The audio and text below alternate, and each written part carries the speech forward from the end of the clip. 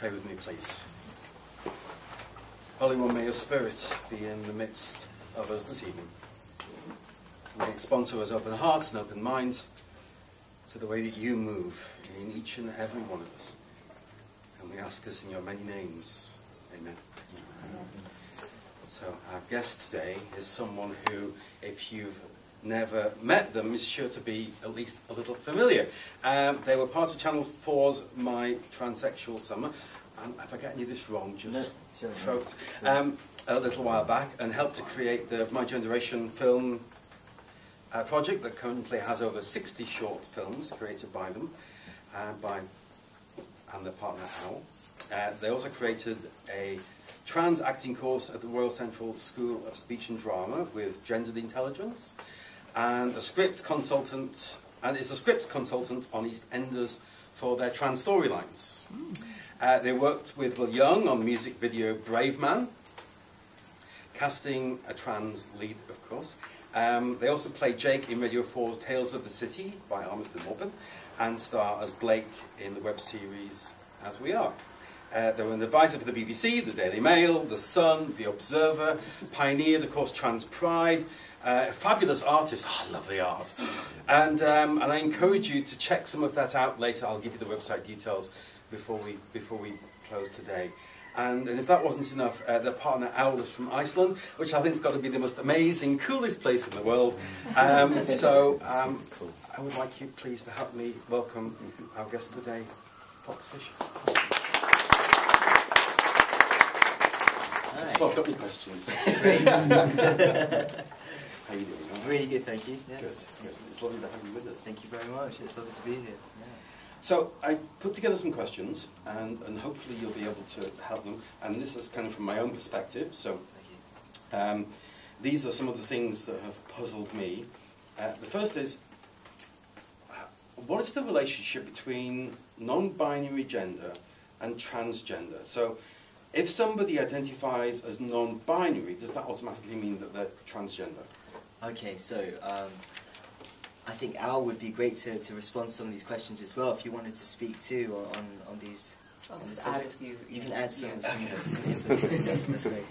So not necessarily. So first of all, people who are trans identify as something other than the gender that they're assigned at birth. So that also includes non-binary people, but there are some non-binary people who don't feel that they identify as trans, that they are part of the trans experience. They perhaps don't feel that they're going somewhere, or they feel that their gender identity falls outside of what they think trans encompasses. So they just don't feel comfortable identifying as that. But actually the majority of the people do who identify as non-binary, like myself as well. Gosh, it's really hard to explain something that you feel inside, but gender identity and gender expression are two different things. So my gender identity is non-binary, and my gender expression is more masculine, you know, than perhaps you would imagine somebody who is non-binary to be. So perhaps when you think about a non-binary person, you might feel a bit confused. You might think, well, perhaps they're androgynous, you know, a very androgynous kind of person. But you know, gender is something that people can really play with as well. And obviously, people who define as non-binary, it doesn't take away from anyone's identity as a man or a woman as well. So it's not that non-binary people want to change the whole world into a kind of very unisex, androgynous kind of grey world. It's not like that at all. It's more about more gender expression and more being who people really feel that they should be as well. And I think gender identity is a very core identity. And I think that if people don't recognise you as the gender that you feel that you are, you feel quite. I felt very out of place, and I'm sure people can definitely relate to that as well. So, and actually, for me, it felt that my life couldn't really begin until I'd really kind of dealt with that. And you know, I'm happy to live to tell the tale and to be on this other side. And you reading out all those incredible, you know, things that I've done over the past few years, I never thought I'd be that person. I never thought I'd be at this point. So. And there was a surprise today. Tell me about what happened with the university in Brighton. Oh gosh, yes. Well, my old university, I did a master's there about 10 years ago, University of Brighton, but they did me the great honour of giving me an honorary doctorate last week. So, yeah.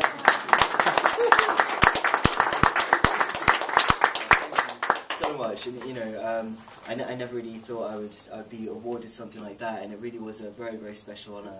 And I gave a speech at the kind of awards ceremony at the Brighton Centre. When was it? It wasn't that long ago, actually. 25th of July. The 25th of July, yeah. And I had a standing ovation both times, you know, before my speech and after my speech. And I had somebody from the University of Brighton write to me afterwards, and she said, you know, this is really an indication that things are changing, things are shifting, because in the past, you know, she'd been working for them for 16 years, and she'd never once encountered a standing ovation from students and from everyone, really, you know, to say thanks for doing, you know, human rights work, really. And you know, life's just such a funny thing. It's such a zigzag. So yeah, it's a real surprise to be awarded that. But you know, it was more for trans awareness. You know, it's more the fact that things are really changing. Congratulations. Well, thank you very much. So, thank you. Now, non-binary pronouns are really not easy to learn. So, why are they important? Okay, so going back to the whole gender identity thing as well, so if people do feel that they are a certain, you know, they define as a certain gender, and that could be non-binary like myself, or genderqueer they might say, or gender fluid, it is very polite to say, well, what pronouns would you like? And obviously, if you know, it's okay to mess up. I think it's to do with people's intention as well, doesn't it? So if so, you do end up mispronouncing somebody, because obviously gender expression and gender identity are different things, and also if you don't know the person that well, or maybe you know the person too well, you might remember them from another time too. So there is that adjustment phase. But for non-binary people, I suppose the majority of non-binary people do prefer kind of not using he or she and having, you know, using they, and I know that does seem like perhaps a bit of a strange thing to kind of think about using, but we actually use it all the time. You know, we use it when we're talking about, if we don't know the sex of the person, perhaps we might say, well, you know, I hope they win the race, or I haven't met them before, you know, they've got a nice hat, that sort of thing. So, you know, it's just something to kind of introduce into your language, and language is always constantly evolving, you know, so I wasn't born knowing trans language and things like that, and that shifted over time too, but I think it does mean, it shows respect, I think, to kind of keep up to date with things and to kind of, yeah, try and get on board with it, because there's not too much to learn and it shouldn't be too daunting, and obviously showing respect to someone is what we always want to do, I think, generally, good people. So, what pronoun do you prefer? Okay, thank you very much. Well, I prefer the pronoun they. My partner also prefers the pronoun they. I was going to ask. Oh, sorry. So, yeah, so we kind of, we met each other about this time last year, and we've had very, very different experiences, actually. You know, I was assigned female at birth, and I never really felt truly comfortable in my own skin. And I had a very, very long journey to kind of get to the point of realising that I needed, you know, to really completely change my life. And yeah, it was a real kind of a very long journey, because I went soul-seeking before that as well. And I thought, if I could, you know, why am I not satisfied in the body that I'm in? Because, you know, I've got 2 arms, 2 legs. You know, I can function. I'm not, you know, I haven't got any impediments that perhaps people around me that you know, they're kind of people were dealing with all sorts of other things, and I felt very guilty actually about, you know, having a functioning body and still not wanting to inhabit it. So that was a very, very long journey to kind of go there and actually realise that it was okay to try and get some medical intervention with that. And I was scared. I wasn't sure whether that would actually help me to feel better, you know, and more comfortable in the body that I was in. And it was a last-ditch attempt. I really just had run out of options at that point. So I'd really gone to you know, lots of different places to to kind of, you know, really kind of feel, you know, about, try and work out who I was. And you know, that was it was a useful journey, and I don't regret that at all. I think that things happen in life at the time that perhaps you you maybe need it the most to happen. I always think that life can be very, very tough, but it often gives you as much as perhaps you could deal with. You know, maybe someone else's plate looks like too much, but you know, it's always kind of very, very testing. And I've been very grateful for the hurdles that I've had in my life to get to this point. What was the question, Michael? So, why are there no visible non-binary role models in our culture? I mean, either historically, because I did do some research, or even today. I mean, well, actually, very, very recently, this year, Michael, there's been, I don't know if anyone's heard of the series Billions. It's out on Netflix, and there's a non-binary actor who defines as non-binary in real life, and they won an award recently for Best Actor, I believe. It wasn't Best Male Actor or Best Female Actor, just Best Actor, and I think that really, really upset Piers Morgan as well. And so that was in the lead up, and that's when Al and I ended up going on to Good Morning Britain was it about a month ago or 6 weeks ago? It was in May. In May, okay, yeah, kind of the end of May. So yeah, so we went on and had that kind of I feel like apologising on behalf of TV crews. It's just well, you know, I think we knew exactly what we were going to get ourselves into. For anyone who doesn't know what we're talking about at all, Piers Morgan was kind of leading up towards just all week. He was just kind of really riled up about the people talking about gender-neutral uniforms, and to me, I mean, gender-neutral uniforms is just a fancier term for unisex uniforms, and you know, just it's more encompassing. Nothing to be, you know, really scared about. But he was kind of saying gender-neutral, non-binary people, and he was like confusing his terms and kind of freaking out about, you know, any sort of gender non-conformity, and saying that he was going to wear a skirt to work, and you know, just like, why would that matter anyway, you know? So then Al and I were invited to go on to Good Morning Britain just to talk to Piers for 4 minutes about, just to kind of explain what non-binary is and just clear up a few misconceptions. And we knew that it was going to be a tricky one because he's not an easy host, and you know, but actually he did us such a favour because he was so absurd in this interview, and he started saying, well, if you identify as this, then can I identify as a, you know, black elephant, and it just really crazy things. So, and you know, he talked for 15 minutes. You know, it was a 15-minute segment instead of 4 minutes. So the people in that studio just let him just kind of run, you know. And so we looked, quite normal. Not I gotta hate the term normal, but we looked fairly, you know, reasonable, I think, you know.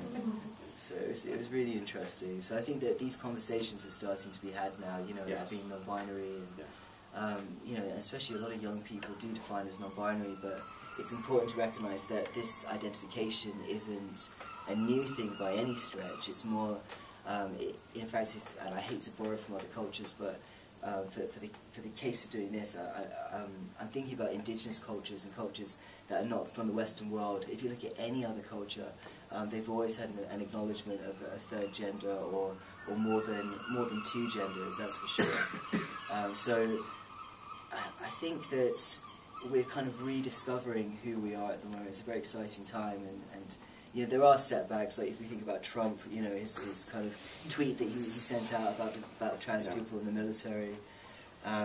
You know, sometimes it does feel like 2 steps forward and 1 step back. But I think that, you know, when really awful things like this happen, you know, very opinionated people like Trump speak out, there's other people with other platforms that are speaking out too, and we've seen a wonderful backlash in the mainstream media with that. You know, people like James Corden doing like a song and a dance, or talk show hosts talking about using this as a platform to ridicule Trump. You know, people are kind of taking a stance, and it's not that trans issues should be up for debate, because they're not, you know, but we are having a conversation about trans issues right now that's really, I think, it's more a human rights issue more than anything, and it's also shining a light on gender. And I think that there's not a person in this room that's kind of not felt that they didn't feel man enough or didn't feel woman enough at some point, perhaps. You know, there's such ridiculous expectations for everyone when it comes down to gender. So I think this, you know, I feel very positive at the moment. Yeah. So would you be willing to share some of your story with us and help us understand why non-binary marriage is so important? And just want to take a step back from that a moment, because one of the things that I've learnt is that any journey which takes us in search of who we are is, I believe, a faith journey, because it means that we're looking inside, and instead of looking outside and so the world to define who we are, we look inside. And folks often, you know, say, "Oh, do you not believe in Jesus' word?" You know, and I'm like, "Yeah, Jesus saved me from trying to be straight." You know, pretending to be a straight person. So I think that, however it's couched, you know, our journeys, because the journeys within to find ourselves, are by their nature kind of spiritual journeys, and I just wanted to affirm that. You know, we don't need to couch it in any religion, but I certainly think that it's any journey within is a spiritual journey. And I certainly know that for myself, the journey towards marriage was very much a faith journey. So tell me why non-binary marriage is important, because we've talked about this a little in the past. We certainly have, yes, that's right. So we met each other, I think we may have known each other before the documentary actually, but this year I visited you twice actually to do some filming. Myself and Al were we started off in January with a documentary that we're doing about being non-binary, because we realised there were a lot of misconceptions about non-binary people, and we just wanted to kind of clear that up by explaining who we are and meeting some other people as well. And we met up with you because we wanted to hear, first we wanted to hear about what the Christian faith might have to say about trans people, and perhaps the idea of non-binary people as well, whether they've ever been mentioned. And you had some very insightful information about that, as well as the Jewish faith too, so that was really interesting.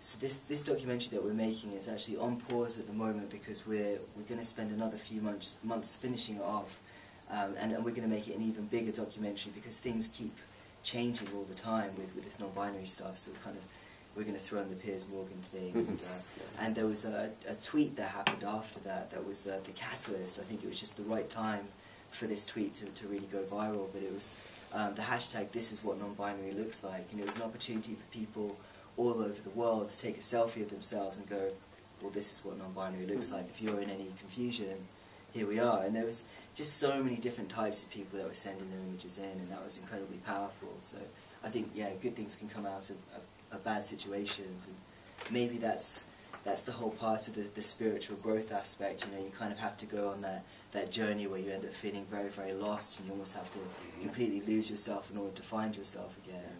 I think that's a very valuable and very scary journey, but I think it does develop you as a human being, and beyond, perhaps, soul growth. And I love that. I'm a very curious person, and I love having conversations about how we're more than just our bodies, and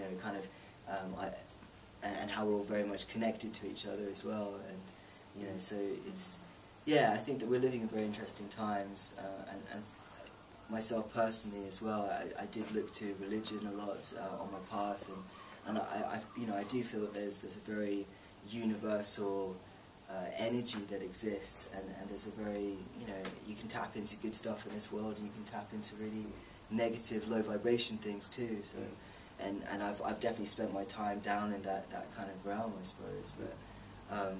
For me, my life just feels so much clearer, and I feel, just like I'm at a position to be able to help other people too, and that's such a refreshing thing, to actually be, out to the point where you're just kind of surviving and treading water, and actually, here now. So I never thought that I'd become a filmmaker either, and it was by I took part in a mainstream documentary about 6 years ago, and that was my transsexual summer that you were mentioning, and I wasn't that happy with the edit, and so I decided that I'd pick up a camera and just, it was my therapy to start making films about trans people that are around me, about myself, documenting experiences.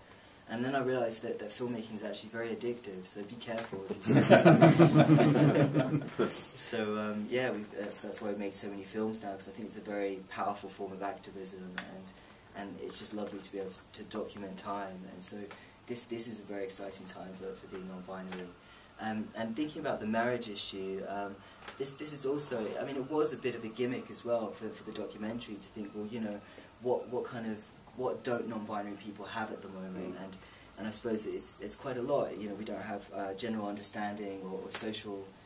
People generally don't understand us yet, and there's the toilet issue as well. And I think that, you know, toilets are getting to be less segregated. And I think we might look back on this time and kind of laugh that the toilets were at one point segregated, because people just generally just want to use the toilet and then go.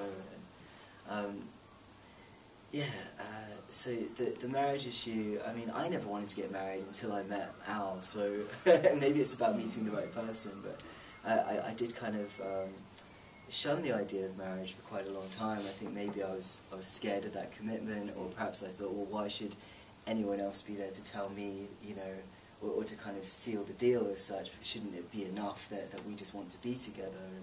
But I think that I do believe in equality, and just like Trump saying that trans people don't have the right to fight in the military, I'd fight for anyone's right to do the job that they want to do, despite my views on war, you know.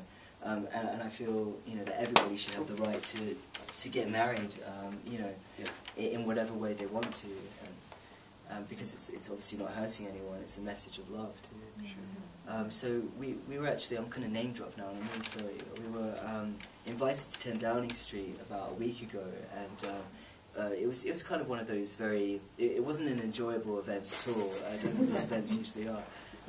And we were there just to kind of show face and just to kind of be part of a bunch of other LGBT people that were swanning about and trying to network with each other in the short space of time that we had. And Theresa May came out, we were in the garden, and she came out and gave a speech, which we know that she didn't write the speech, you know, but it was a very good speech, actually. And she was kind of saying that they were going to use their connection with the DUP to change LGBT issues in Ireland, that they were going to make things better there. I thought, wow, that's such a big promise. But, you know, great, sure. And then she was talking a lot about marriage equality as well, and how she was reminding people that a lot of the Conservatives had actually done great things for LGBT equality and awareness. And so she stepped off the podium, and she kind of walked into the crowd, and I just kind of jumped at the chance to say, well, you're talking about marriage equality, but it doesn't actually apply to non-binary people. And I don't know if you're aware, but on the registration forms, you're the one to tell me this, that you have to tick man or woman. Absolutely. At the moment. So in other countries, this actually isn't the case. You know, in other countries, with identification, and it starts with the identification with passports and so on, being able to have the X on the passport. So places like Nepal and Australia, New Zealand, help me out, Al, Malta has the most leading policies at the moment, leading policies for gender awareness. What was it called? The Gender Recognition Act. They changed their policies in 2014, so that kind of put them in the lead. So I said to Theresa, well, you know, we're kind of lagging behind a little bit here, and it's going to start to look a bit embarrassing. So, and then Al jumped in and said that actually Iceland is looking at changing their, you know, their legislation, and they're looking to Malta to do that. So maybe it makes a difference going there and talking to people directly like that, or maybe it's all just lip service. Like, I'm really not sure actually, but. Yeah, I mean, I'm glad that these conversations are being had as well, and it can only be a good thing. I'm reminded that the word courage originally was rooted in the strength to be oneself, and we certainly have seen that here today in you, Fox. Thank you so much. Thank you so much.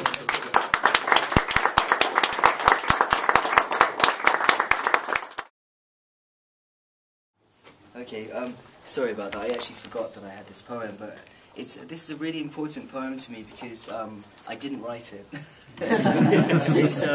It's a poem written by an older trans man who I've been meeting with for the past 5 years or so, and we've kind of met every couple of weeks for some food, and he just told me a bit about his life each time, and he's just had one of the hardest lives I've ever heard about, really. You know, right from the get-go, his childhood was just really, really tough, you know, and he grew up in a very tough part of Manchester, and had a lot to deal with. So when he was 14 years old, his mum had just died, actually, and he went to his granddad, who was never a very nice person to him, and he said, "Granddad, I just don't feel right. I feel that I should have been born a boy. You know, can you help me?" And his granddad took him to a mental hospital and checked him in and kept him there for 2 years against his will. So for 2 years between the age of 14 to 16 he was there, and it was during the 1960s. And what he experienced in this hospital really it's never left him. He's kind of still got it. So this is a poem that he wrote about this time. He says, okay, "I can only be this, and I cannot be that. It's just the way I am. I can only think thoughts that are only me, for it's me and all that I am. You can lock me up after wiring my head and say words that I don't understand. You can strip off my clothes, but I don't care, for it's me and all that I am.